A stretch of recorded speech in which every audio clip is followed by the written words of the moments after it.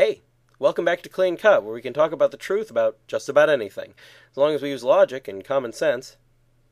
This season, we'll be discussing the sacraments of the Catholic Church, and today we're talking about the Eucharist.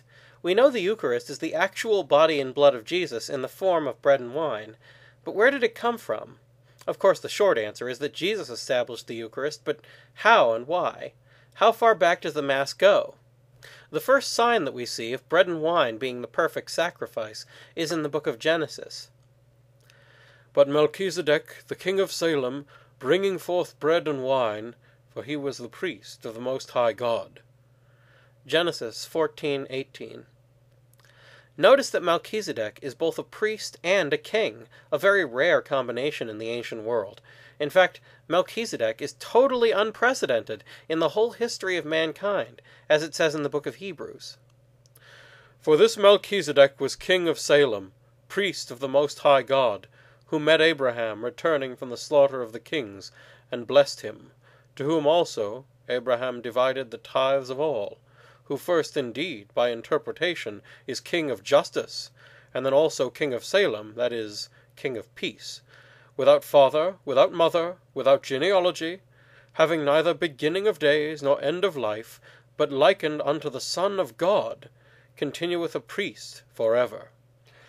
Now consider how great this man is, to whom also Abraham, the patriarch, gave tithes out of the principal things.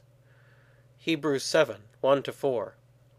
In other words, Melchizedek was a truly great man, with no father or mother, both a priest and a king, and in a position to bless even Abraham, the chosen one of God.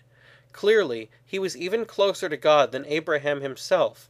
And what did Melchizedek offer as a sacrifice? Bread and wine. Now let's look at John chapter 6.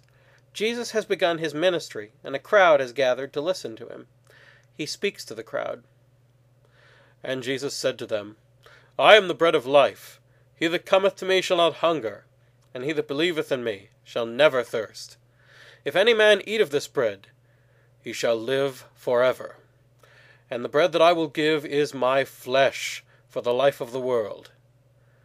Then Jesus said to them, Amen, amen, I say unto you, except you eat the flesh of the Son of Man and drink his blood, you shall not have life in you.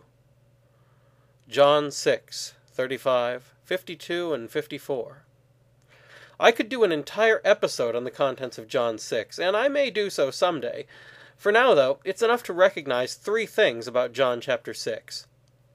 First, that Jesus clearly uses the terminology of offering bread in this discourse, just as Melchizedek did.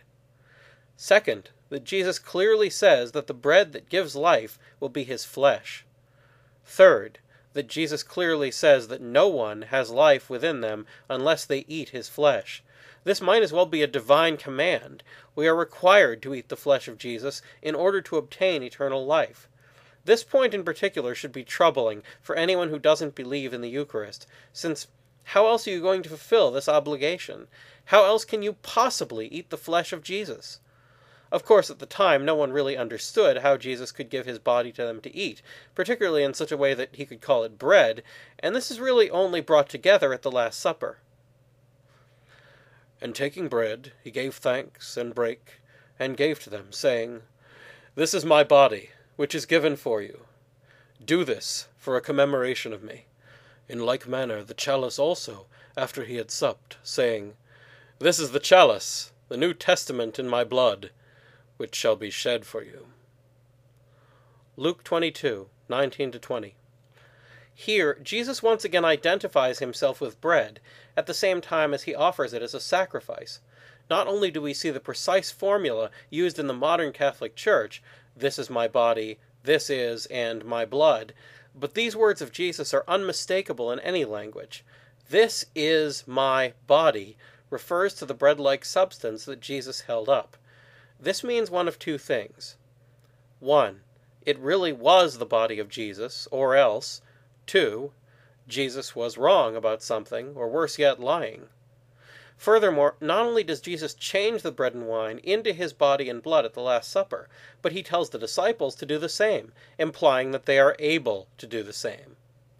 Moving forward to after the crucifixion and resurrection of Jesus, there's a scene where Simon Peter and another disciple are walking on the road to Emmaus, talking about what's happened.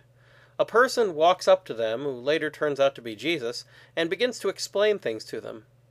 And beginning at Moses and all the prophets, he expounded to them in all the scriptures the things that were concerning him. And it came to pass, whilst he was at table with them, he took bread, and blessed, and brake, and gave to them. And their eyes were opened, and they knew him, and he vanished out of their sight. Luke 24:27 and 30-31. Jesus is not only recognized by his disciples because of the way he breaks the bread, but before doing so, he does something else that should be familiar. He recites passages from the scriptures and explains how they apply to the situation the disciples have been facing. In other words, these are scripture readings followed by a sermon, just like in the Holy Mass. Jesus begins his celebration of the Eucharist with readings and a sermon. Now, how did the early Christians treat the Eucharist? How did they treat the Mass? Well, St. Paul makes reference to the Lord's Supper and warns people against all sorts of wild conduct at it. But much of the Mass was kept secret and revealed only to Christians for a long time after the resurrection of Jesus. The first time that a full account of the Mass was given in writing to a non-Christian was a little over a century later by a man named Justin, who we now refer to as St. Justin Martyr, in a letter written to the Emperor Antonius Pius Caesar.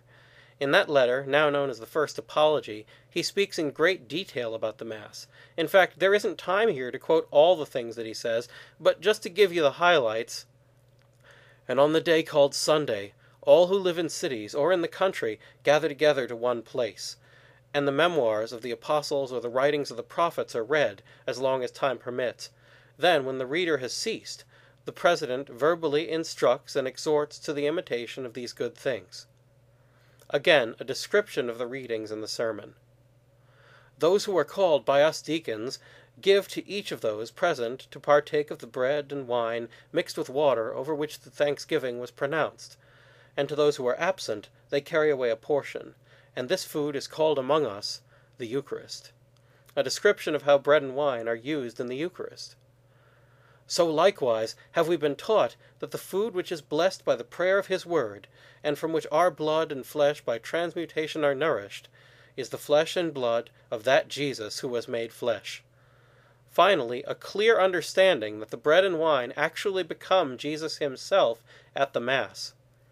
This is the history of the Eucharist, prefigured by Melchizedek, predicted by Jesus, established by him at the Last Supper, and carried on from the earliest years of the Church with the full assurance that the Eucharist was most definitely Jesus himself.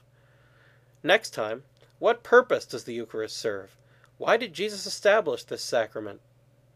That's all for now, so keep asking questions, and thanks for watching.